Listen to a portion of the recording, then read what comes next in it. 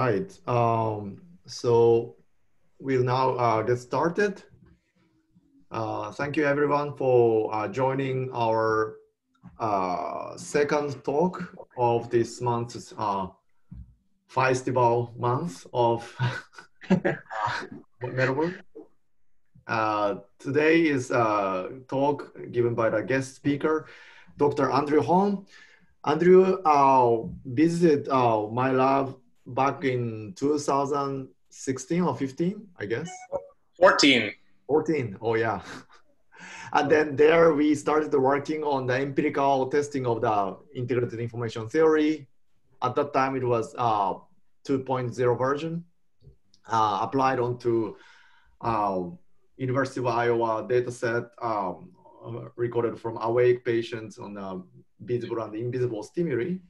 And he published that paper in 2017. And after very short 6 months of the visiting us as a fellow scholarship postdoc, he went to Giulio Tononi's lab to do a postdoc. And he has been working on very fundamental work on the visual space over there, and published a very nice paper, what is space in last year in entropy. I think we already sent you the link to that. And he also recently published or uploaded a paper on the what is visible across the visual field. That's mostly psychophysics and computational modeling. And that's what he's going to talk today in the first half of the talk. So without much other stuff, but I just wanted to give you some administrative request. One is that so today's talk will be aimed to be more interactive than usual passive lecture. So if you have any question, please use chat box on the Zoom function, and then ask any short and quick clarification type questions throughout the talk. Yes. And I'll be monitoring the chat box while Andrew is focusing on his own talk. And as I see if it's appropriate, then I'll ask question to Andrew on behalf of you, or I'll ask you to elaborate on the question to Andrew during the talk. And question during the talk will be recorded as of now. And eventually it's gonna be probably posted to a YouTube video. And also it will be used as a part of the requirement for the next couple of talks. Shun Sasai's talk next week, and Giulio Tononi's talk afterwards, week after. So if you have a more elaborated discussion type questions, then please do ask it afterwards, after the talk. And that's part of the question and answer will not be recorded. Or at least we record, but we will not post it onto the YouTube. And so it's going to be quite informal. And Andrew will be available 1 hour, 2 hours after the talk. I'll try. Yeah, I'll do my best. Yeah. So, and he'll be happy to answer and discuss any complicated questions.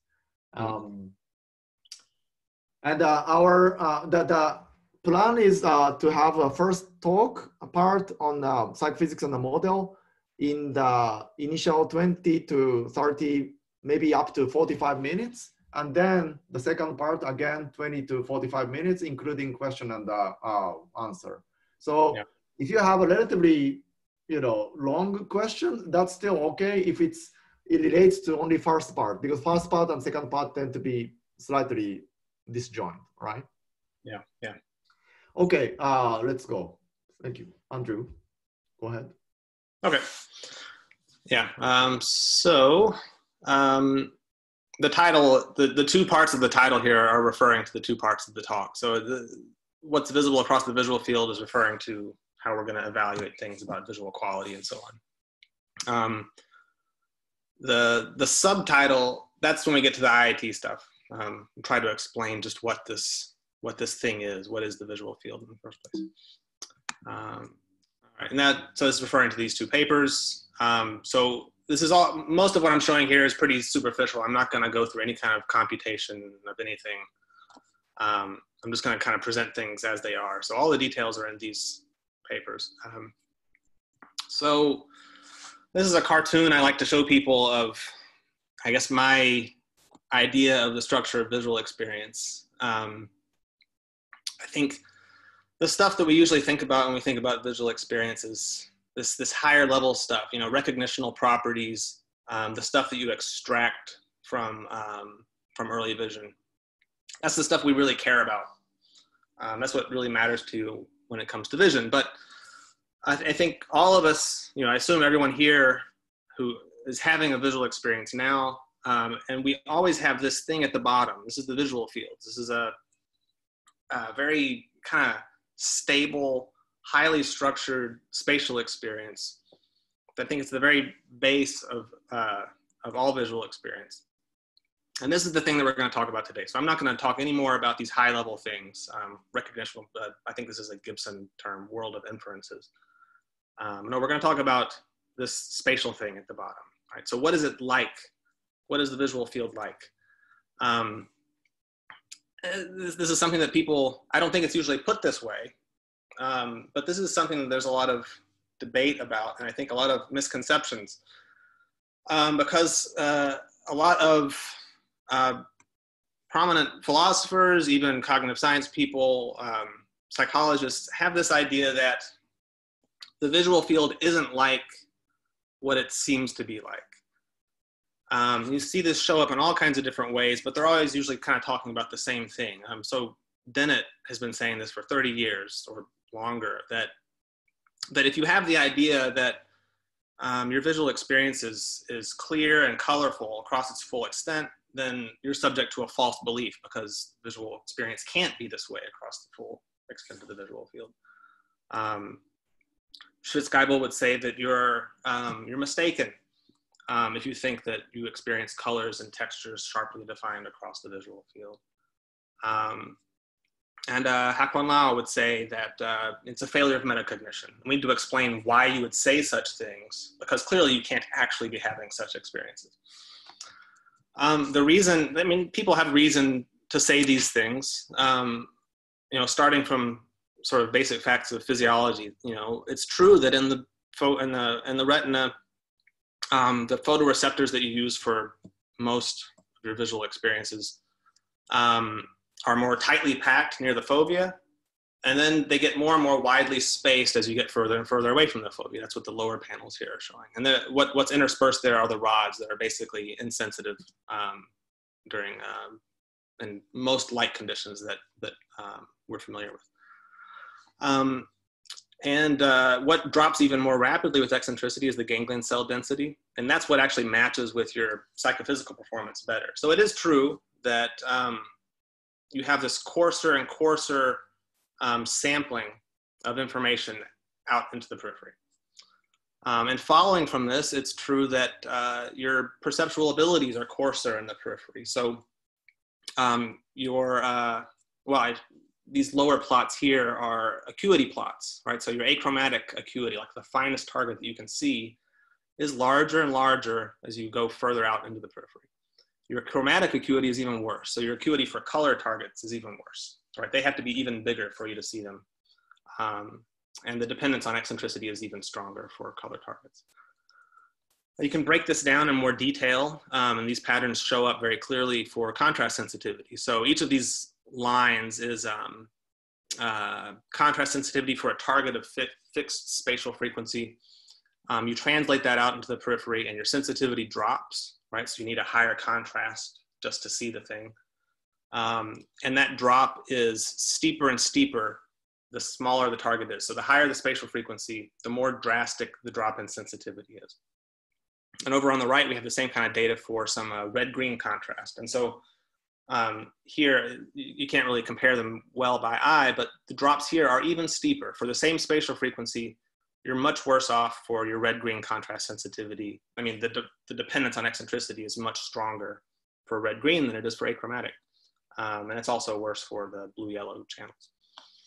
But I mean, there's a disconnect here because we haven't really addressed what do these declines in psychophysical performance mean for visual qualities, like for what you actually experience? Because that's what all of these guys are concerned with.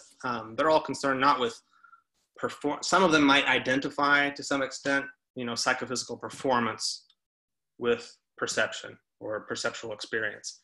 But they're all concerned with experience. That's what they're talking about. So what can we say about what you can experience based on these kinds of psychophysical data? So if you can put it this way, if performance declines with eccentricity, is it true that qualities must decline? And yeah, what I'm going to show is that no, it's not true, that these are actually different things. There's as I see it, there's kind of two questions we have to ask to get at this. One is, what is the relationship between psychophysical sensitivity and visual qualities? The answer to that, I think, is just that, you know, the psychophysical sensitivity is telling you whether or not you have an experience of some, you know, evoked by a stimulus. It's like a psychometric function kind of thing. The other question is, what are the relevant qualities for these naive beliefs about colorfulness and sharpness and normal visual experiences? This is kind of a more difficult thing to address, but I'm going to present some ideas here. But for both of these, we need a model, right? So, because clearly you can't just ask a person what kind of experience you're having, you know, because then we can question their introspection. You need some kind of statistical analysis of what they say. So the way I'm going to approach this is by building a model of spatial vision. And I call this a standard model because these are all, probably the way I've put it together is kind of novel, but all of these parts go back a long time. And I've just kind of put them together in a particular way to address a very large body of evidence.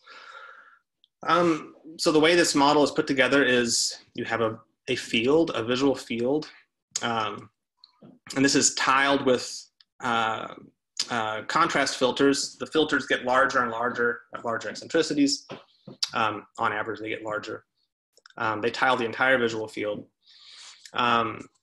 Each filter is actually an array of linear filters at various orientations and scales, and different color contrasts.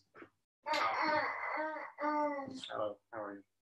Yeah, I have two preschoolers wandering around here. So, and so this is actually what you have at every point in the visual field, or this is what you need to explain psychophysical performance at every point in the visual field. You need filters that all these different color contrasts, or sensitive to different color contrasts and different orientations and scales.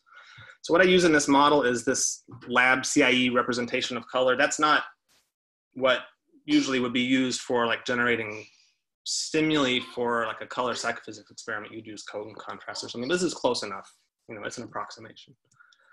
So the linear response of these filters is passed through a saturating nonlinearity like this. So every filter is passed through a nonlinearity like this with parameters that are adjusted to fit the data. And what this nonlinearity is doing is it's converting that contrast, the contrast of the physical stimulus, into a signal noise ratio. Yeah.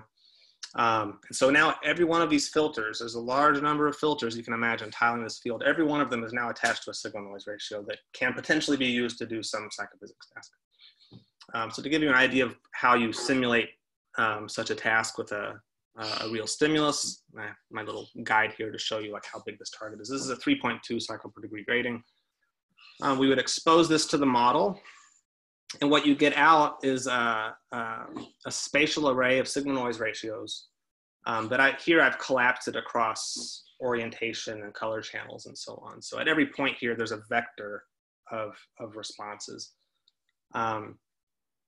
And if you want to know, well, how well would this observer do at detecting this stimulus, you just read the peak off of this response. So the best signal noise ratio is the sensitivity of the model observer for this target. Right, so there's no area summation or uncertainty, right? So again, this is an approximation. And to show you that this does basically what it should do, we can take this target and translate it out as far as 25 degrees. And you see that at some point, the response is lost. So you get this 3.2 cycle per degree grating, 10% contrast. Foveally, it's perfectly visible. right? So the D primes here are getting up well above 6. So an observer in an experiment would detect this grading correctly on every trial and more than 1,000 trials, right? When you get out to 20 degrees eccentricity, they're going to start making mistakes, right? These are measurable D primes, like 3 or so. 25 degrees, now the target has basically disappeared. You know, there might be something, you might be slightly above chance for this stimulus at 25 degrees eccentricity. All right, so this is that loss of sensitivity for a fixed spatial frequency that we saw earlier.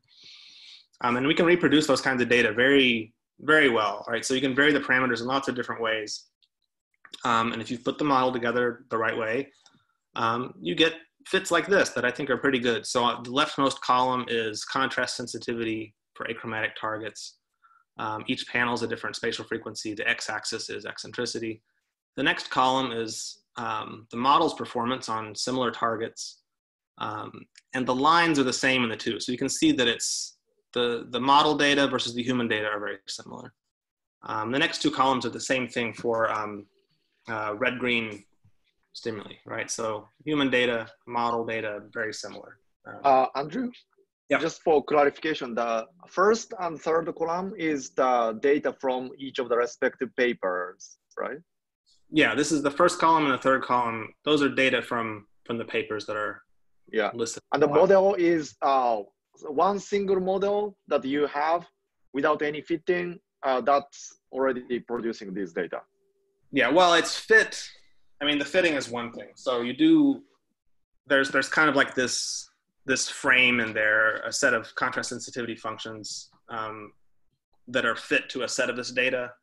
But then that's fixed, right? So you fix that, and then you can expose it to the stimuli and do these tests. And it actually generalizes pretty, once you fix it on enough points, enough eccentricities, enough frequencies for different color channels, then it does pretty well at predicting what things are going to do on conditions that you haven't actually fitted for. Okay. Yeah, I don't remember how many parameters there are. There's maybe 5 parameters that are fit that I went through some routine to fit those parameters, and the other 3 or 4. There's 4 parameters for that nonlinearity that are basically fixed. One of them is dependent on the contrast sensitivity function. So there is fitting that goes on here.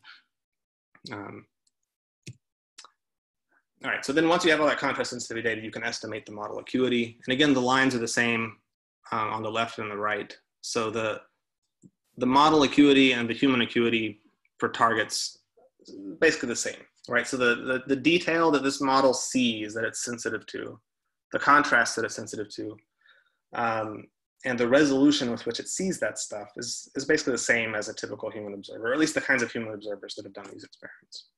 Yeah. So I'd say this is a good model of how image contrast is represented in human vision.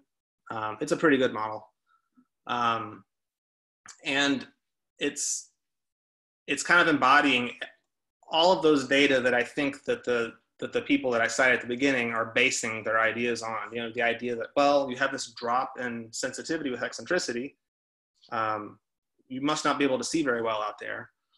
You must not be able to represent color or detail and so on. Well, this model does the same thing, right? So if you looked at the data produced by this model, you might have the same kind of guess about what kind of information it can represent. So then we're going to try to test this question of, well, what do we see in sort of normal experience?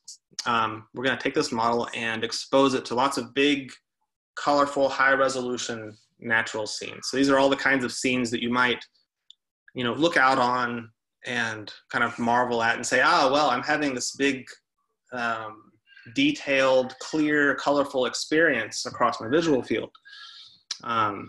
So what we're going to look at here is, are you actually justified based on your visual capacities in believing such a thing, or must it be an illusion? You can guess at what the answer is going to be. So I'll just go through this again here. So the response to a natural scene is going to look very similar as it did to that grading, except it's much more complex, right? So all of these model image scene perception images that I'm going to show are like this, where the fovea is over on the left, the far left side. And as you go from left to right, you're going larger and larger eccentricities. These all go out to about 30 something degrees eccentricity. So this response image on the right, again, this is collapsed across different filter parameters. Look at how high those D primes get, right? So this is the first thing, like 20, 25. You could, you can't, it's hard to measure a D prime of 5 in a detection experiment. The way we know that you actually do have D primes like that, you do a threshold versus contrast experiment, you use something like Fechner's method, and you can integrate. And, so we know it is reasonable to suppose that you have signal noise ratios like this, but they have to be measured indirectly.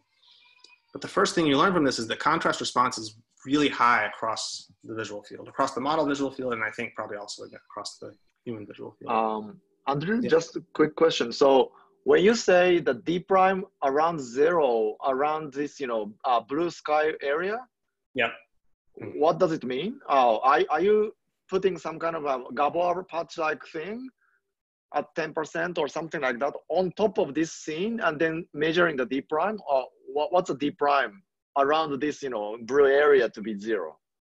Yeah, that, okay, so there are limits in how the model is put together. So it's, all of the filters are bandpass, right? So there's no DC to any of the filters. Whereas in normal vision, you actually have some, and that means that they're not sensitive to the local mean luminance, right? And so none of that information actually gets captured in this model. It does in some ways for the sake of what I'm going to show in a few slides. But it's for the part of the model that's simulating sensitivity, it's not capturing the mean luminance. And so if you have a big blank area like this, then there's no filters that will respond to that. So in other words, is it like compared to the complete blank gray screen, how much a difference this image makes in terms of response at that area? And the blue uniform area doesn't make huge response around that area. Is that what you're saying, more or less? Yeah, there's not a filter. If I had a filter big enough, and that's what I'm saying about limitations. You could have a filter that has a blue on region as big as this part of the sky. I don't know if you can tell that I'm circling it here. We can. Right, and where the yellow on regions are down here and up here. It's kind of like a double opponent receptive field, the way the filters work. Then you would get a response there. But at some point, the filters get big enough that I clip them out, and I don't include them in the model. It's just for like efficiency's sake. I see. Okay, so one answer was that there was some limitation in the size scale that you modeled, but there was a couple of questions. One was basically the same thing as I asked. What is a kind of task or response that this model is trying to do? So, well, my take was that you're trying to discriminate between the blank image versus this image at each point. Is it correct? No. No? No, I'm sorry. So the model is set up to reproduce these are the behavioral data, right? So this is like what the experiment is like. Yeah. All right. So if you wanted to simulate an experiment, then I would show the model a grading, and I would adjust the contrast of the grading until I get a D prime that is whatever a human would do, right? That's not how I'm doing it, right? But so here, that's the right way to interpret this, is the D prime at this spot right here is basically, that's what would determine an observer's hit rate and false alarm rate for this stimulus at that eccentricity, yeah? But what you're doing when you do these experiments and you're measuring all of these parameters for contrast sensitivity and contrast discrimination and so on, is I think you're measuring the structure of contrast transduction in the early visual system, right? That's the thing that has that sensitivity, right? You have all these mechanisms that are picking up contrast and sending some kind of signal downstream, yeah? So that's what the experiments reveal, that structure. But then once you have that model, you're free to just expose it to complex scenes like this. And yeah, there's no task. So here I have a big array of these signal noise ratios, but I mean, this image as a whole is like perfectly visible, right? It's like, it's silly to talk about this thing as a stimulus in a detection experiment. Yeah, okay. Maybe we can skip and then come back to this issue if there is further question. But also, do you want to say something about what do you do with the edge at the edge of the image? Yeah, you can see that it just wraps around, right? So if the filter is up here, because it's symmetric from, I have the horizontal meridian is running through the very center of the screen. So yeah, it's as though the same image is stacked on top of itself vertically. Yeah, and from left to right. That's the actual stimulus of the model, because I'm using Fourier transforms and so on to do this. So it's not so pretty, but it's fine. Yeah, so I mean, the response is made up of signal noise ratios, and you can think of them as D primes, which you associate with doing detection experiments and discrimination experiments and so on. But it's also just a value that's attached to the response of these filters, and they're responding whether or not you're doing a task. If you're just looking at normal visual stimuli, those same filters that do a task, they're responding to a natural scene, right? So this is the table of those responses. So just routinely, those filters are responding at levels that is like way beyond what you measure in a psychophysics experiment. So your contrast filters are just routinely responding with signal noise ratios that are basically perfect, 10, 15, 20, I think is normal. The one reason for this is that natural scene contrasts are really strong, right? So a typical natural scene that you expose yourself to, in normal life, it's not composed of contrasts that are near your detection thresholds. It's composed of contrasts that are way, way beyond your detection thresholds.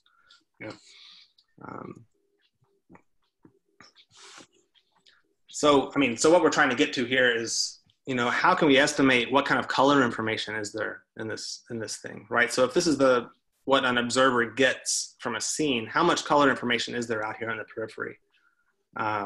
Would they be justified in saying that the periphery is as colorful as the fovea, for example? There's several ways to do this. The way I like to do it is by reconstructing a visible image. So what you do is for every one of those filters, you take its response, which again is a D prime value or a signal noise ratio, and convert it to this statistic called the accuracy, right? So this is basically, you're going to take D prime and turn it back into a hit rate and back into a false alarm rate. And I do it for the optimal criterion here. We can talk about criterion later. Doesn't have a big impact on this. So that way you've rescaled D prime from 0 to 1. And we're going to take that value and apply it to the cosine phase of the contrast that's being detected by each of those filters. And a long story short, what that gives you is a reconstruction of the original image, but it's only composed of contrasts that are eliciting very high signal noise ratios in the model, right? So I call this the visible image. This is what the model can see very clearly, right? And kind of by extension, this is what I think a human observer can see very clearly. Of course, there's approximations going on here. So, this is I like this example of it because this actually can kind of confirm some of the misconceptions, which is neat. So at the top, we have our stimulus image. The fovea is here on the far left. You can see the response image. There's big responses across the whole field. But then compare the golden cupolas at the left and at the right, right? So near the fovea, the observer can see that golden color on the roof of the church here. But at the far right, this one has disappeared, right? So this feature is now invisible. You can see something, but it's colorless. So you might see this and think, yeah, it's actually true that the color representation is declining with eccentricity. Andrew? Yeah. About the sort of the interpretation of D prime, there are two questions. Yep. One is that can we regard the D prime as how much perceivable details there is in a given region of the visual field? Well, yeah, in these kinds of images, yeah, because this is, like I say, this is collapsing across many different filters. So yeah, if there's a high response, it's not summing, so I'm not like adding a bunch of D primes together. I think this is probably a maximum across orientation, scale, and color. I see. But, And but yeah. also, yeah. And another interpretation is that similar to contrast measure, regardless of any detection criteria or performance, more or less. D prime here, is it similar to contrast measure, which is independent of the detection criterion or performance? So maybe basically, you know, it's the same kind of interpretation. It's a perceivability in ideal observer. I don't know. I should look that up. I don't know about that though. It's I'd like to hear more about it. I had to dig kind of deep to find this. You know, probably what many people are confused is that when you talk about the D prime, then probably we kind of associate what it translates into as a sort of a task. Yeah. So I think that was probably the confusion. I know people are always, because when you do experiments and so on, you're always encountering D primes in this range of 1, 2, 3, 4, and you associate it with like the staircase that you use or something like that. But in all of these models of contrast sensitivity, especially of contrast discrimination, the models that explain, and this goes back a long time, the models that are used to explain contrast sensitivity and perceived contrast, contrast discrimination, contrast adaptation, and so on, they're always put in terms of a contrast response function that has this kind of sigmoid shape. And that function can go up to very high, where basically on the y-axis you have a D prime of 20 or 30, which can seem weird at first if you're not familiar with this, because that's like there is no task where you can measure a D prime of 20. But there's also like a classic method for discovering that those levels actually exist, you know, basically Fechner's method of, I measure your sensitivity to something, and then I take that threshold value, I measure your increment sensitivity on top of that, I take that new level, and so on and so forth, and you keep summing those ratios, and that's how you get these response functions. Probably we can skip, and then we can probably take this figure as, for the moment, like, let's say if you see D prime above 5, it means that, you know, it's totally clearly visible. That's the point of this figure, right?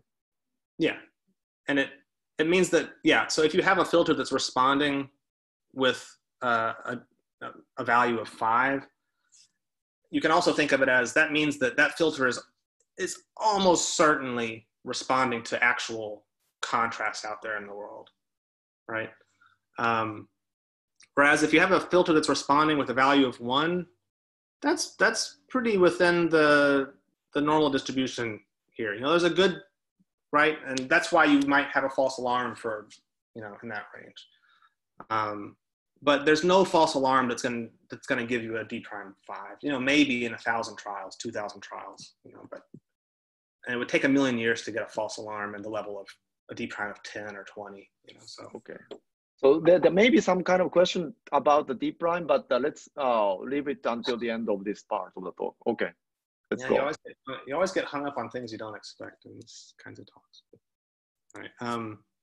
Anyway, so what we do is we use this method to construct a visible image. This is basically a simulation of what a normal human observer should be able to see if they're fixating over here on the left. And if this were all calibrated right, then this is the contrasts and colors and so on that an observer would be able to see. So what we're going to do is try to evaluate the colorfulness of this image. I think a good way to do it is to suppose we have a spotlight of attention that we can direct out here. And since we now have this in the form of a RGB image, we can just extract sort of normal color statistics that everyone's already familiar with. So what we'll do is we'll pull out the saturation quantiles. So these kind of, I think, reflect the vividness of the colors that are there in that region. And the distribution of hues. So this reflects like the variegation, right? So you put these two together and you have a kind of a measure of how colorful this patch of the scene is, how vivid and variegated is the color information. But we also need a sampling scheme. what I think is right to do is to use a scheme that respects the way spatial attention scales with eccentricity. I know this makes people suspicious. And so this attentional window should get larger with increasing eccentricities. Yeah, and so you have a larger and larger sample size. And when you use this kind of sample to collect these color statistics, yeah, you find that the saturation distribution is pretty stable with eccentricity, right? So the probability of having, so the solid lines here, the quantile labels haven't showed up for some reason there, but the very top line here, this is the 99th percentile saturation, right? That's the highest saturations that are encountered across 100 natural scenes in the visible image transform. And you see that especially the high saturations are pretty stable with eccentricity.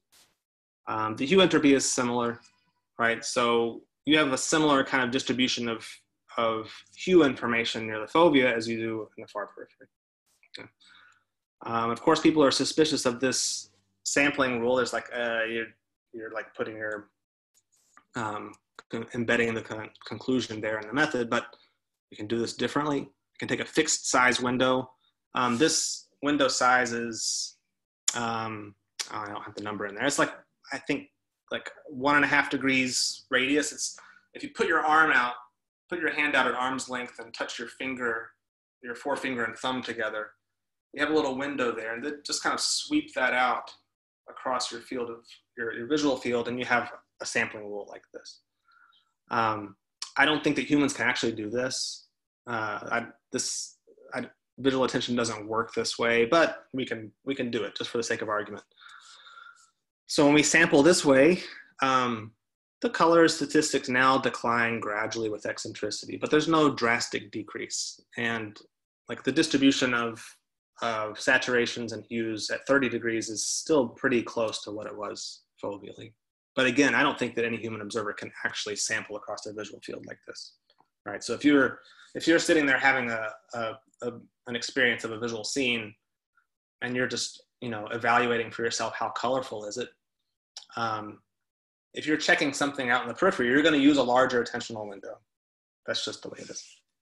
So, okay, so that's color. Now edge content or sharpness or detailedness. Maybe I should stick on this image for a second, and of course, when you look at this, you look out here and you say, oh, it's very blurry. There's much less detail and so on. But if you do that, it's a mistake, right? Because you're foveating this, right? You can't foveate your periphery. The periphery is what it is. It feels the way it feels. You don't have some sort of internal central fovea that's very fine resolution that you could point at your peripheral vision and discover that it has a lower resolution. That doesn't make sense. So we have to evaluate this thing on its own terms. This is a bit harder to do because there's no, with color you have the hue saturation value representation of color that everybody's kind of familiar with, but there's no such thing for edge content. There's various kinds of edge filters and so on that we could use, but we need one here that works with the model. So what I like to do is there's a couple of ideas, a couple of things I try in the paper, but this is, I think, the easier one to explain. This comes from scale space theory. I think there's a good reference for this way of modeling blur perception down here at the bottom, this paper by Mark Georgeson. But what this plot here is showing is a sharp feature, a high resolution edge. So on the x-axis, you have spatial position. And on the y-axis, and this is just one dimensional. So at some position on our spatial axis, there's a feature. It's an edge. And this feature has a certain resolution. It has a very high resolution. It extends it into a very fine scale. That's why the line goes up like this. And so that feature exists there in an image somewhere. And what you're doing when you look at it is you're laying out a set of your visual filters on that feature to try to collect that information. And your foveal filters, they have a pretty fine scale, right? I have 4 of them represented here. And the idea is that if all of those filters, or all of the filters of the appropriate orientation and color and so on, if they're responding across scale then you have a complete response. And that's the model equivalent, the model correlate of sharpness, right? So that's what it is for an edge to appear sharp, is that all of the appropriate filters at the right phase and orientation and so on, they're all responding vigorously, right? That's a sharp feature. So if we take a low resolution edge, you see this one doesn't extend to such fine scales. It's at the same spatial position. And we direct our foveal filters there. You see that the two smallest filters are not responding. So this is an incomplete response. The signal drops off at the high frequency filters. And this is what it is for something to appear blurry, is that you have some low frequency mechanisms are responding, but the expected response from the high frequency mechanisms isn't there, right? So that's what's happening when something appears blurry. Now we can go to the peripheral situation where we have this same feature, the same high resolution edge, but now we're going to expose 4 coarser filters to it. So these are our peripheral visual filters. They're all a bit larger. They also register this thing as sharp, right? Because here, all 4 of them are going off. They're all responding in the expected way. And so the observer would say, yeah, I see a sharp feature there. But now they're going to say the same thing for the low resolution edge. Because again, this low resolution edge, it has all the expected content from the point of view of these larger peripheral filters. Okay, so now we have a kind of this might seem complicated, but I think this is about as simple of a definition of blur and sharpness that you can get that still kind of respects, you know, some psychophysical data having to do with how we actually perceive blur. So from this, we can then construct a little metric for scale completeness in our model, right? So at every point in the model, if all of your filters at a certain orientation are responding with a very high D prime value, which we convert into this accuracy thing and take the product. So if this product is close to 1, we say, there's a sharp edge there, right? There's a feature, a scale complete feature. If we do that for the model, then we find, it actually picks up it picks out features in the periphery, it picks out features near the fovea. And these things that to your eye look blurry, for the model, these are sharp in exactly the same way as the foveal features are.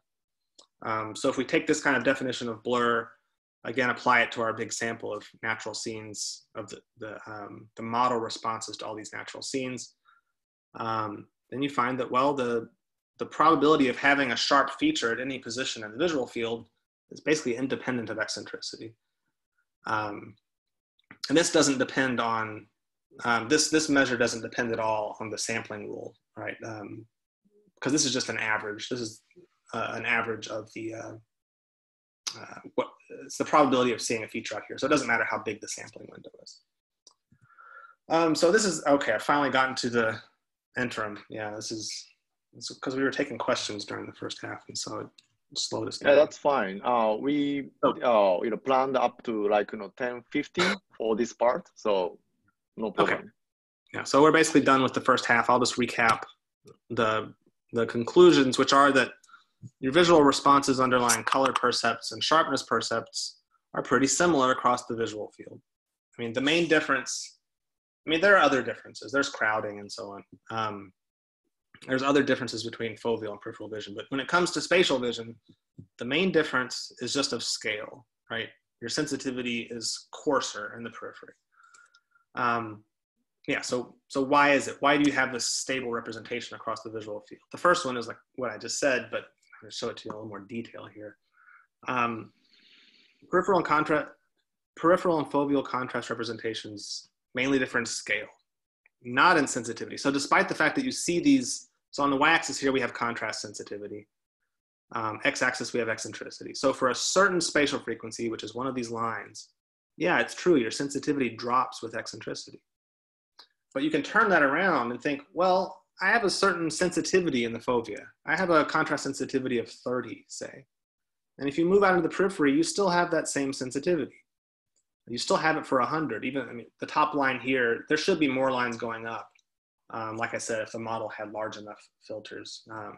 So this whole model is kind of two bandpass. That's the problem. One problem with it. But really, when you look at things that way, you have the same sensitivity in peripheral vision as you have in the fovea, more or less. The main difference is just in scale.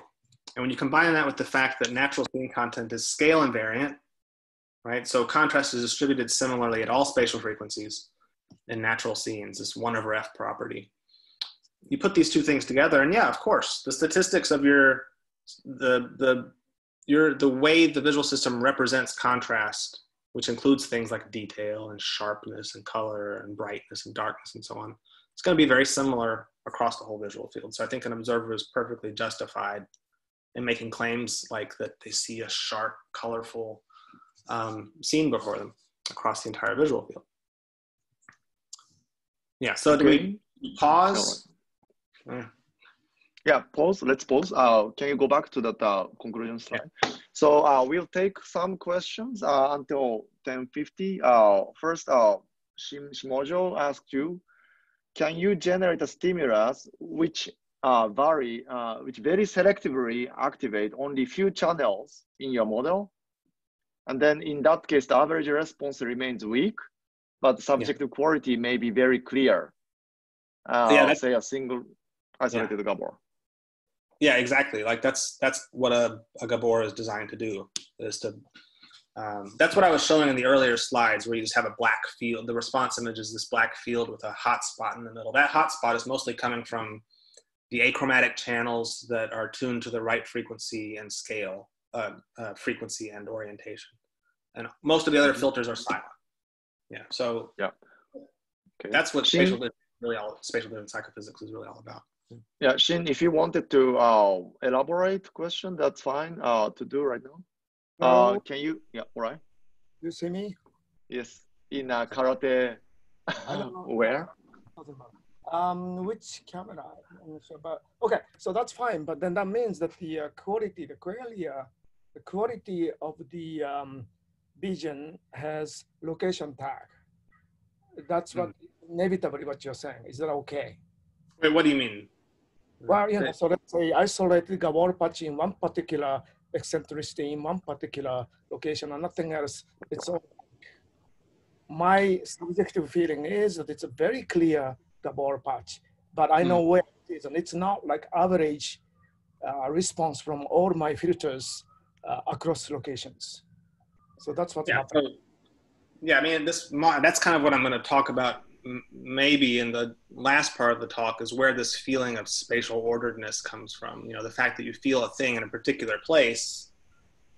I mean, that information is all there in the model. So I'm not like summing across. I don't want to waste up all the time, but I have just one brief question. Why isn't it the case that conscious visual experience is exactly following the blurry quality or low signal to noise in color in the periphery? Because if it's the limitation for performance, then consciousness can be evolutionarily adapted to reflect faithfully that optical quality or performance quality. Why our consciousness betrays our performance in the periphery? Do you understand? Because your model is trying to explain this discrepancy, but you didn't explain why there's a discrepancy. I don't think there is a discrepancy. I think if you have the feeling, like from your conscious experience of looking at a scene or a stimulus or something, that you see something clearly, there is a discrepancy in performance, because if you do vernier acuity test or finger to finger, tapping onto each other in the extreme periphery, then you get lots of mistakes. So it's not the same as fovea in performance. Yeah. Well, yeah, I mean, okay, at some point this thing will break down. I mean, once you start encountering situations where contrast sensitivity is not enough to explain performance anymore, then yeah, it'll break down. And I don't have the answer, but I think this is the question to ask. In the periphery, why our consciousness betrays our behavioral psychophysical performance? I don't have an answer, so I'll stop, but just want to raise. Maybe we can come back to that issue, especially the second part also relates to this qualia of the space and so on. Okay. I need to think more about that. Sure. Yeah. Okay, let's go to the second part, which is more to do with the IIT, and some of the audience may be also more interested in this part. Please go ahead.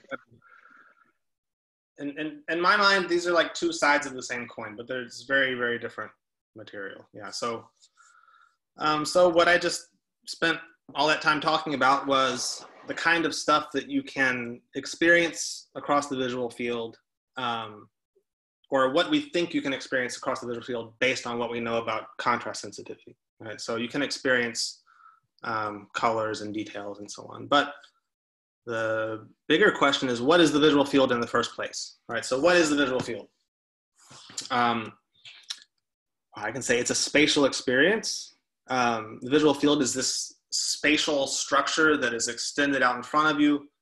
I would argue that it's two-dimensional. It's not quite that simple, but it's this two-dimensional field that's extended in front of you, and it has very stable properties. But what you see, what's embedded within it, and what you extract from it varies a lot from moment to moment. So what do we mean by a spatial experience? What I'm going to do here is a very, very reduced phenomenology of spatial experience. So a spatial experience or a visual field is one that is composed of spots. I've drawn a spot right here.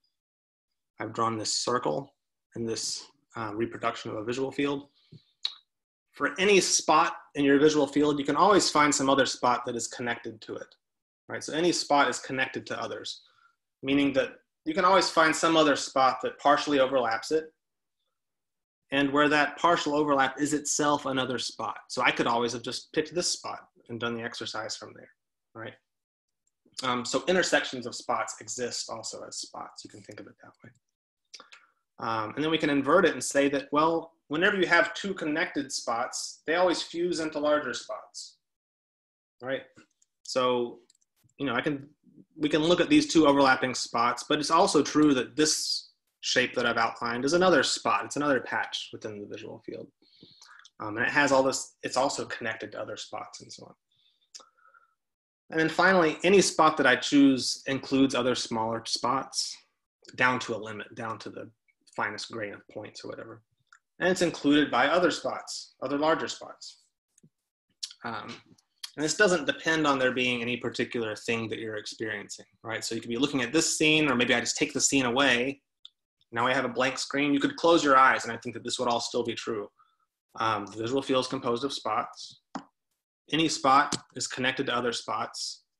I say any spot, you know, you can imagine that the visual field as a whole is one big spot.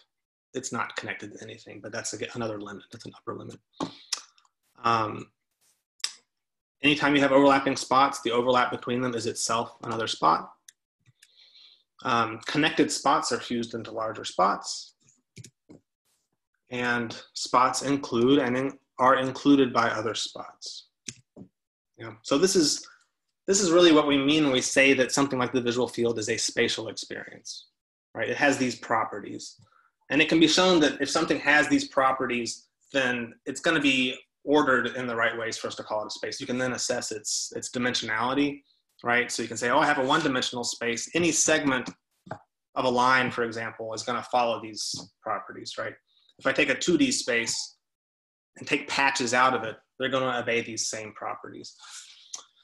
So what is a spatial experience? What is it really? This is where we go to integrated information theory. So what, I know you guys have gone over this a couple of weeks ago, so I'm not going to do like an IIT tutorial here. I'll just kind of remind you that IIT starts from a very reduced phenomenology of experience. In total, it says that any conscious experience is intrinsic. It's compositional, meaning it's composed of many parts put together. It's integrated, so it's a whole. It's more than the sum of its parts. It's informative, which means that it's specific. It's precisely the way that it is. And it's exclusive, which means that it's bounded. It has a boundary. And what this translates into for physical systems, and I have it combined here just in one big sentence, is that a conscious experience is the maximally irreducible intrinsic cause-effect structure of a physical system. You know? So this is taking all 5 postulates that correspond to these and wrapping it up in one statement. So I'm going to keep using this statement here. So now we'll ask a more specific version of this question. So a spatial conscious experience is the maximally irreducible intrinsic cause-effect structure of what kind of physical system? So what kind of system might produce an experience that has all these properties that we call the properties of spatial experience?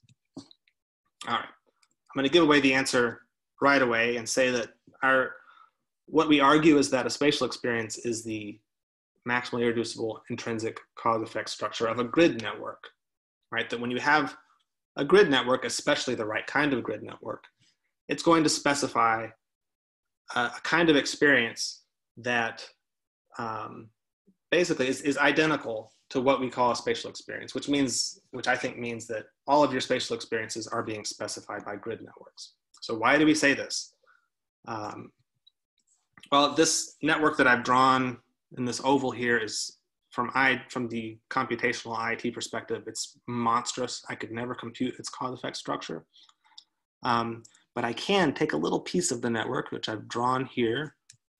We'll zoom in on that little line grid that was embedded in the hex grid, and we'll unfold the cause-effect structure of this little tiny grid network. I'm not going to talk about like what's the rule that these nodes, they're basically little integrators. They pool their inputs and they either turn on or they stay off. It doesn't have very interesting behavior.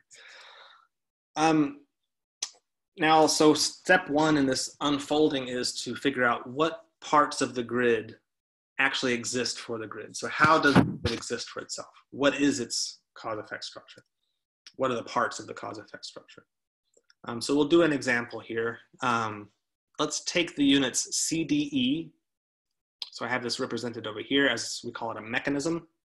So CDE is a set of units. Right now they're all off, they're resting. And we're going to evaluate, does CDE have an irreducible cause on the system? It turns out that it does. The maximally irreducible cause for this mechanism is CDE being all off. So yeah, it's the same. So the cause of CDE is basically the same as CDE itself. It causes itself to be in the state that it's in. The effect is very similar. So the maximally irreducible effect of CDE being off is that CDE will be off. So it's very, very boring, right? So the same kind of thing is true. And maybe I should say here that if you've gone over like the 3.0 formalism recently, this sounds a little different. I'm not showing repertoires or whatever. What I'm showing is a particular state from within the repertoire. I mean, that's not going to be important here, but I just want to acknowledge that that's a difference that some of you might notice. So if a mechanism has these properties, if it has an irreducible cause and an irreducible effect, we say that it's a concept or a causal distinction within the system. And it turns out that for a grid network, whenever you pick some connected units, like say C, I'll just take C alone because it has a self-connection. It turns out that C's cause and effect within the system are on itself. DEF has a cause and an effect on itself in the system. I can pick a little slightly weird one here, CDFG, so I skipped a unit. But the cause and the effect of this mechanism are similar to one another and they kind of fill in the gap in this case. You can take the grid as a whole. The grid as a whole has an irreducible cause on itself and an irreducible effect on itself. This is very straightforward. And this is kind of a general rule that for grid networks, if you take a contiguous patch out of the network, that patch is going to exist intrinsically as a concept or a causal distinction. And grid concepts will usually have this very strong cause-effect symmetry. You can break it by changing the state of the mechanism or by changing the rule that the units follow. But for the most part, that's kind of the characteristic of a grid, is it has this very kind of uninteresting structure where the causes and the effects are all very similar to the mechanism. But it also makes it kind of easier to understand because it means that if you pick out a patch of your network, that patch is basically intrinsically a piece of the network.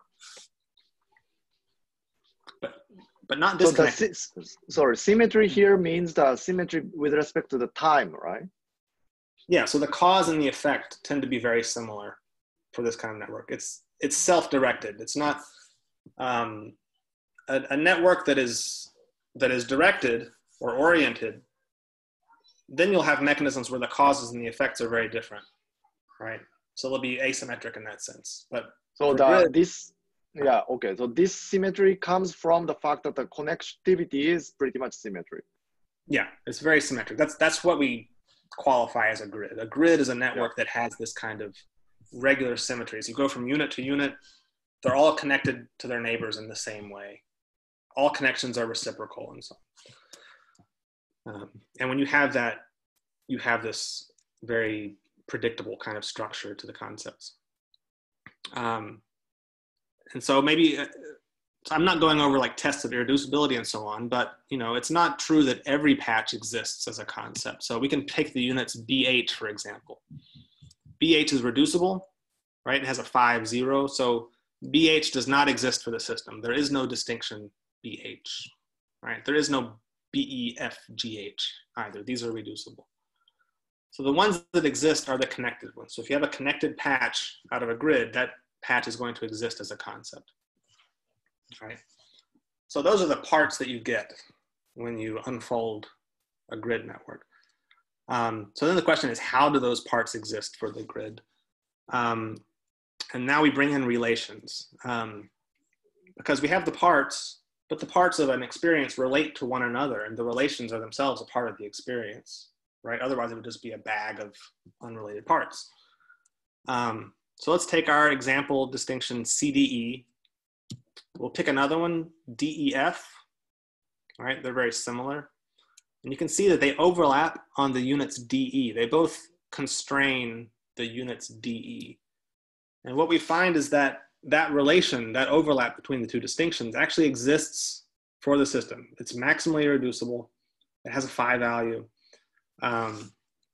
And this is actually a compound relation. So the causes and the effects all overlap with one another in this case. You could also have relations where one concept's effect overlaps another concept's cause. That would be very different. So in the grid, the relations are always like this. The relations are also very symmetric. Causes and effects all overlap together in one big knot. I can pick another distinction out here, DE. And we find that, okay, CDE relates to DE, and DEF does as well. They all overlap on these same units. And there's also a third order relation between these three. So all three of these concepts they're bound together by having this third order relation in addition to the second order relations. And I mean, the binding is just in virtue of the fact that they're constraining the same elements in the network. And now I'll just go right to the crucial thing here, which is that this situation here between CDE, DEF, and DE is topologically the same as what I described as spatial connection earlier, where I have one thing that overlaps another thing, and the overlap between them is itself also another thing within the system. We'll call this connection. So CDE is connected to DEF. Of course, this situation with CDE and DEF is like, it's infinitesimal. You have these two little tiny line segments, basically. Whereas my two spots here are big and round and two-dimensional. So they're bigger. They have a different shape. But structurally, it's the same situation. And we can show the opposite thing as well. So CDE and DEF overlap one another. There's also another concept out there, CDEF, that overlaps both of these guys on all of the same units that they independently overlap on. And there's a third order relation there. So these three guys are also bound together in a special relation. And so this situation is structurally the same as spatial fusion. So I have two things that overlap, right? But the union of the two of them is also a thing that exists in the system. And it turns out that most of the concepts that are specified by a grid network relate to the rest of the structure in these ways. All right, so I can kind of build this thing up here. I'm going to array the concepts on an X and a Y coordinate. It doesn't really matter it's just for aesthetic purposes. But So here we have CDE. I'll place it here. CDE, I color it gold because it's connected to other distinctions. It's fused with other distinctions.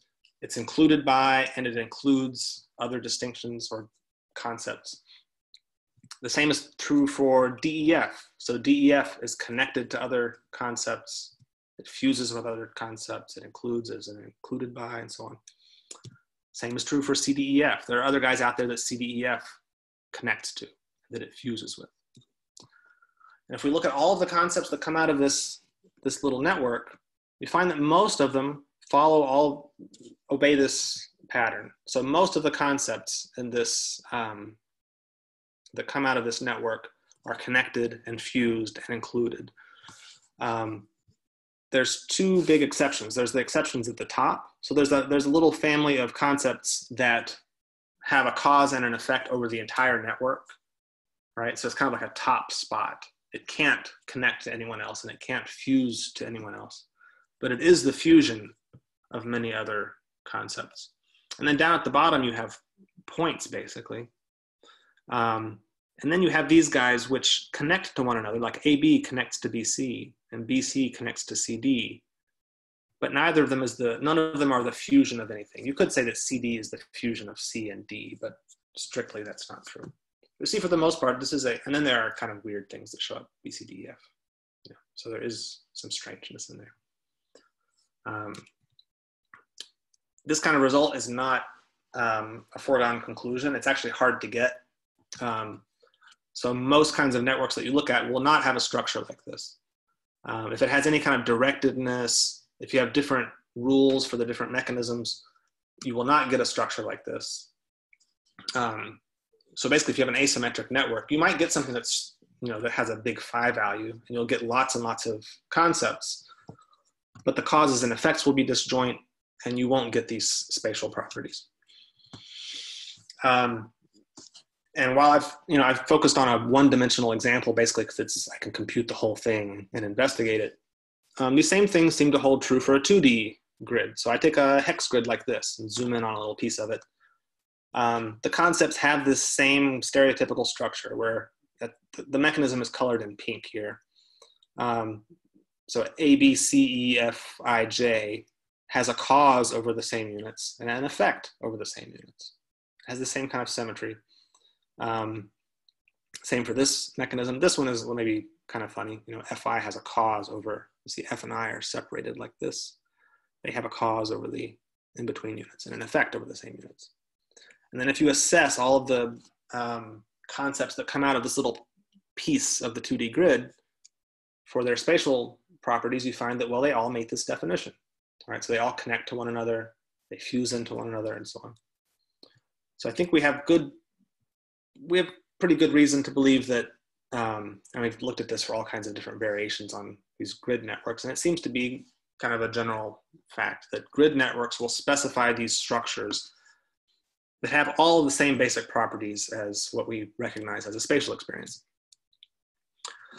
The problem is that, these networks that I've been playing around with and that I've focused on here, they're all these simple, they're grids of these simple binary nodes that are either on or off.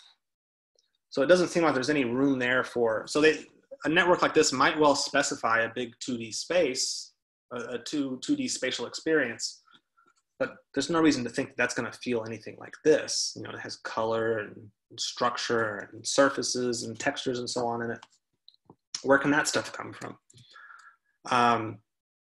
So here's an idea. I think I've been working on this. I'm nowhere near having actual computed results to show, but I think that something like this is true. That what's specifying the visual field is a complex grid. I've drawn a little hex grid here. So let's zoom in on some of these units. I call it a complex grid because every node in this grid is not a single unit, right? There's actually many elements that constitute each node. And those elements are a little subnetwork, right? So the little subnets here are reduplicated from node to node, and the lateral connections are actually complex. It's like actually a bundle of connections. But that pattern of connectivity is reduplicated over and over again in a 2D grid here. And importantly, the subnet is not itself a grid, right? It has a very asymmetric internal connectivity. It's directed, the different nodes follow different rules and so on. So what we think this is going to correspond to is a spatial structure, right? So that at the level at which you look at this thing as a grid, it's specifying a big spatial structure where all of the high order concepts connect to one another and fuse to one another and so on. But then when you look at the lowest order of concepts, they're not just points anymore. They're going to have further substructure that's specified by the units of these subnets. Right? So you have a spatial structure where every point has some further structure that is not spatial. Right? So the prediction is that this kind of network is going to specify a spatial experience that is composed of non-spatial structure at each point. I've drawn that here as, kind of implying that, well, that's quite like a space with colored points.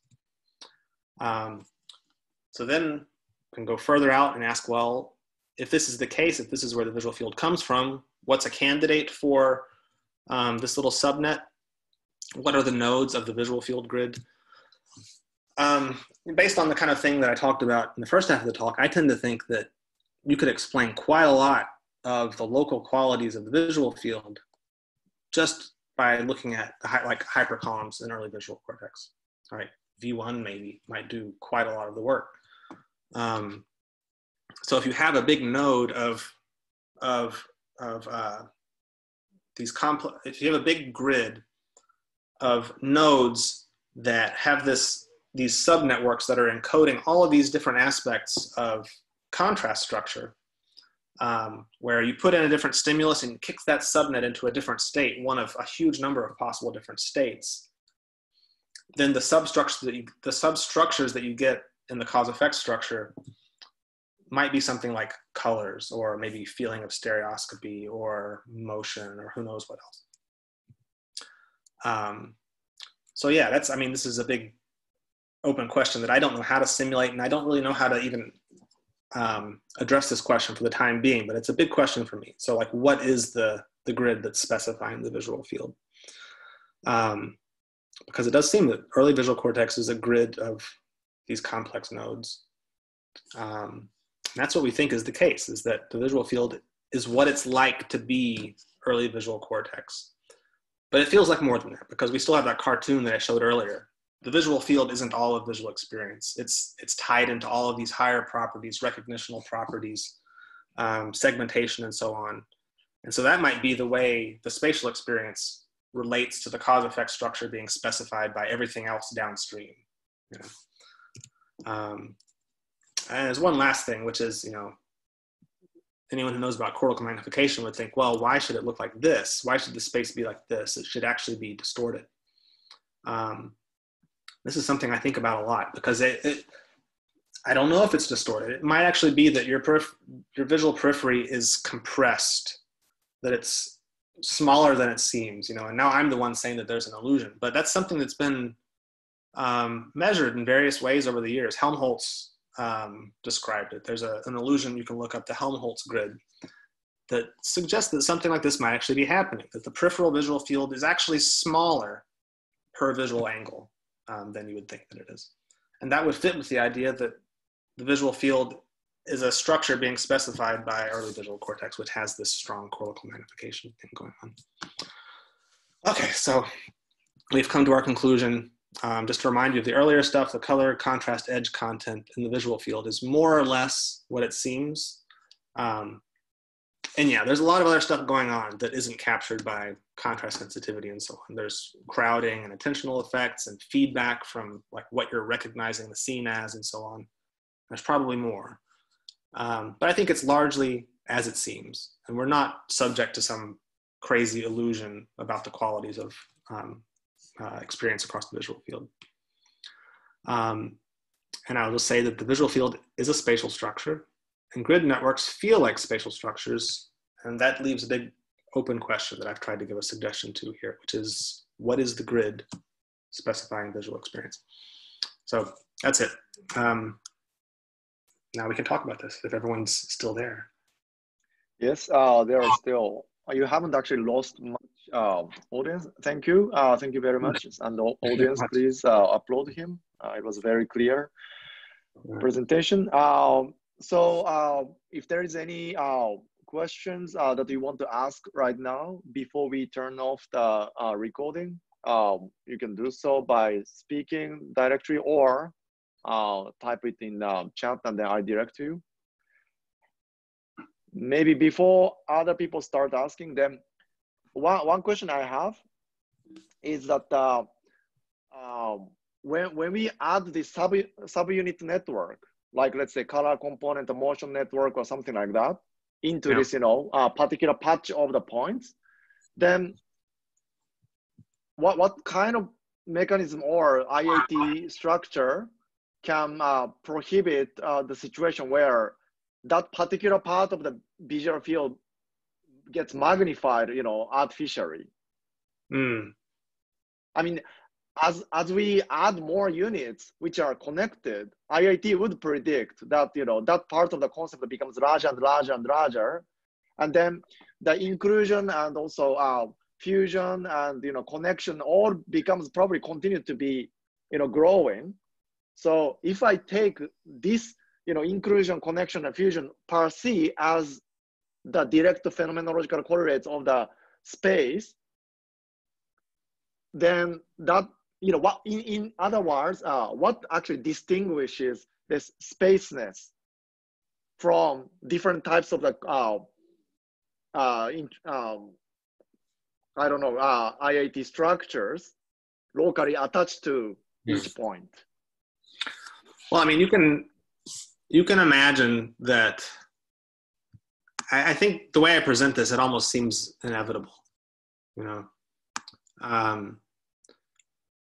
but what makes these things spatial relations is a very specific set of overlaps that you have. So CDE, its cause and its effect. For one thing, it overlaps on itself. That's kind of similar to the reflexivity of what you recognize as a piece of space. Spots in a space overlap on themselves, trivially, I think. And these distinctions, these concepts, they overlap one another on their causes and on their effects in the same way. And this kind of symmetry is really hard to get. And for the most part, if you start patching other stuff into this network, or if you take the nodes and you break them out into more complicated little subnetworks, most of the structure that you see will not obey these rules, right? You'll have all kinds of situations where causes overlap with effects, or where you have lots of overlap of causes but no overlap of effects, and a huge number of other possible things that can go on. And so what I would look for in something like this, to try to model this, and you can imagine you need a big network to try to model this situation, and that's the difficulty, is it should be that the spatial structure is very stable, right? And it doesn't really matter. So it could be that down here in R or Q, if it's visible, you might have different numbers of units down there, although that might violate the symmetry somehow. But what matters is that the part of the structure that is spatial stays the same, right? So if you're varying the state or the way other parts of the network are connected to the grid, it shouldn't vary the spaceness of it. Okay, so maybe one quick prediction would be like if the area of the brain that are sort of the basis of the space experience, you would predict that the connectivity would be symmetric, so that it achieves all these grid type phenomenology. Whereas if the area is more to do with the quality of the color or motion or something like that, then it should predict that there is some kind of asymmetric connectivity that breaks or does not achieve this type of spatial experience. Yeah. So okay. parts of the experience that testable. Great. And then, there was a question from Felix. Felix, do you want to speak, or should I represent your question? I'm happy to ask it out loud, I guess. Thanks for a really interesting talk. So, I mean, I don't work on IIT, but I have read quite a lot of IIT related stuff. But I may be misunderstanding things anyway. So I'm wondering if I mean, there are experiences we have which are somehow we consider, or we experience things in the visual field that we might consider as single objects, but which are spatially disjoint.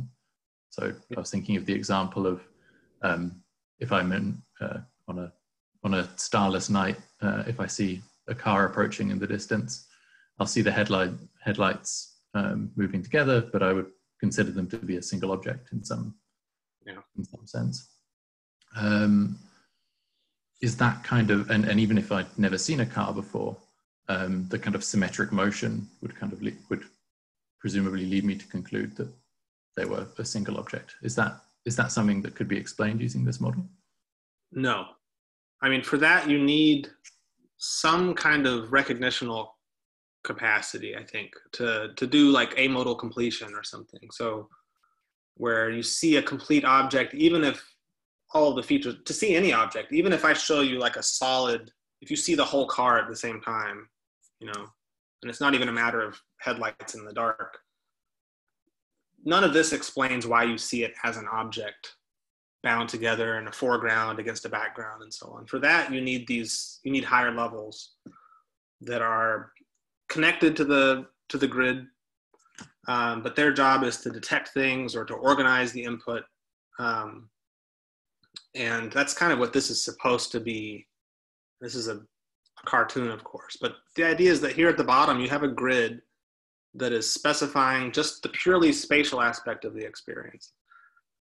And then at some higher layers, you have units that, through the way they connect down to the grid, if those units are active in the right way, they basically bind together a patch of the space and segment it out. And meanwhile, they're also connected to other things so you can now talk about, I see a car or whatever.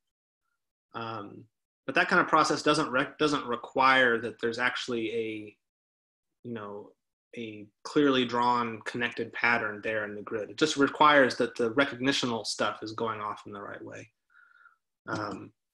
So I think that those kinds of things are compatible with this account, but they're not explained by this account, right? So you need more machinery. You need like recognition machinery to do that stuff. Okay, thanks. That clears it up a lot. Yeah. Okay, then there was a question from Ariel.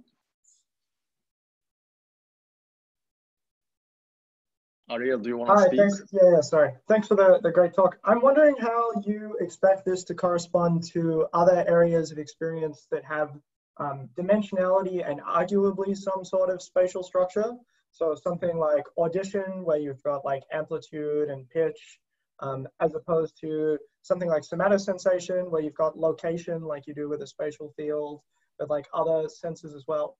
Like, I presume you would predict that somatosensation would have the same sort of grid in the somatosensory cortex, but I'm not sure what this would predict for something like auditory experiences, where they're sort of spatial, but not. I'm unclear. Yeah, you have with like tactile experiences or other kind of somaesthetic experiences. There it's easier to, like, if I reach under my chair for something, I have a feeling of where my hand is. That I think it's spatial, but for me at least, it's a lot harder for me to like grasp that kind of structure. So I think that this would predict that like your somaesthetic experiences are spatial, and that then the local qualities that you experience within that space are things like pressure or pain and so on. Although it's less clear to me. Vision is very clear. It's like your visual spatial attention seems to be organized so that you can just explore this spatial structure and make it very, very clear to yourself. But your somaesthetic, tactile senses, you don't seem to have the same tools for introspecting it, or at least I don't. But yeah, this would say that those should be spatial experiences as well. And audition, I don't know, you have tone maps and auditory cortex that you might say are organized in a grid-like way.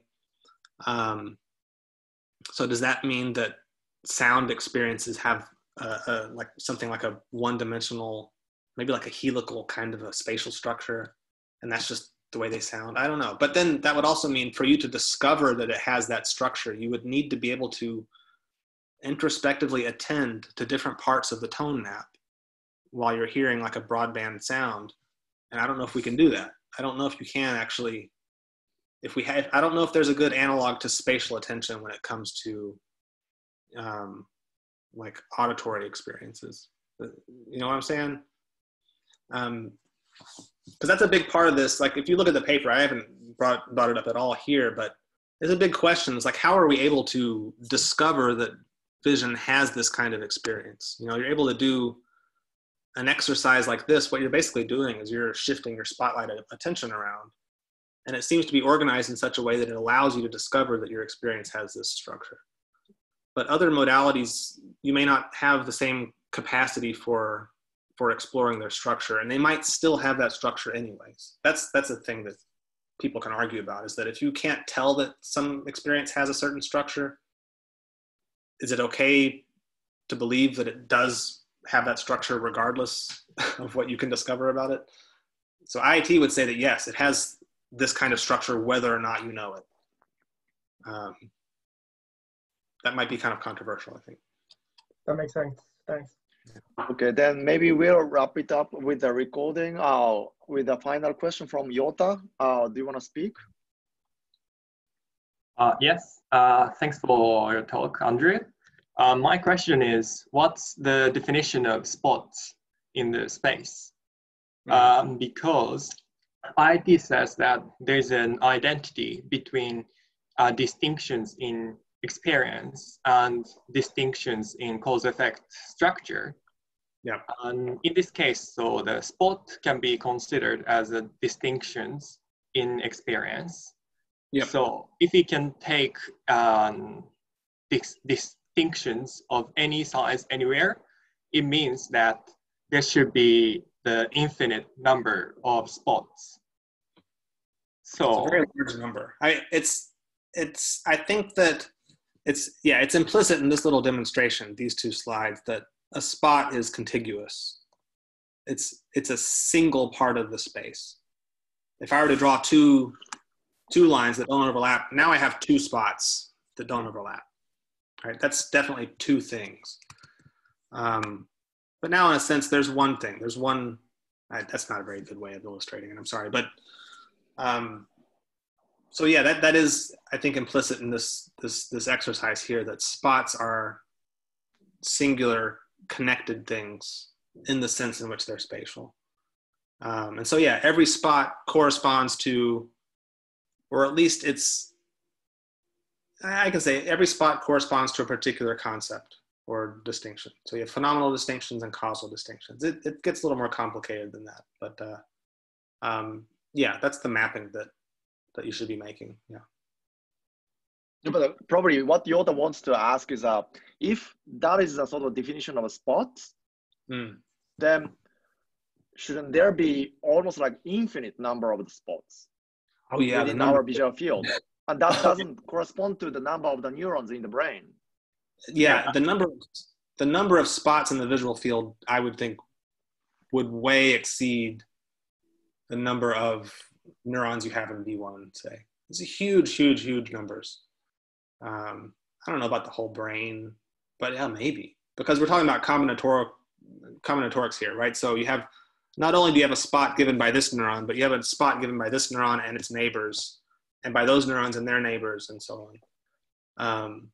So yeah, and then you bring in the relations, the fact that the relations also exist between these things, the fact that one spot is included by another one, that inclusion is itself something that exists there in the system, and the numbers just become tremendous. It's embarrassing to talk about how big the numbers are.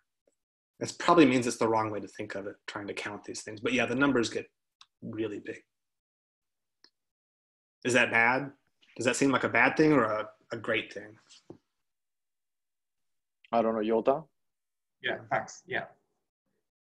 No. Probably we need to compute like discriminable, the minimum distance between the spots, or whether that actually matches with the estimated number of the neurons per area, and then see if the minimum spot that we are assuming phenomenologically corresponds to the minimum cause-effect structure that this connected type of the grid can sustain, kind of calculation, right? Probably. Yeah, I would think. I mean, I've done it before. Like how, if you wanted to estimate, you could do it based on like the acuity, like known visual acuity across the visual field. You could estimate like the total number of discriminable points in the visual field, and that number gets up like in the millions, I think. But then that's just the points, and so those points, why do they feel like they're ordered in the particular way that they are? Why are all of the just discriminable points in your visual field, why are they in that fixed order? And it's because there's all these higher order concepts that are including them and binding them together in that particular pattern. They're being set in order. And that part of the structure is just immense. If you have 1 million points, then you have, I don't know, trillions of higher order spots that are keeping those points in the order that you experience them in. Yeah. But it's not any kind of work that the brain has. That's just the way the thing is. That's just the way that it exists. It's not like that's information you have to compute, or it's not work you have to do. So in that sense, it's okay. It doesn't imply that you have infinite capacity for processing information or something like that. Okay, that's great. So let's thank Andrew again, and we'll finish the recording at this point, and then you can you feel free to leave. And if there's anyone who wants to stay here to ask questions, that's totally fine. And from here on, we'll not record. Okay, thanks, Andrew. Sure, thank you.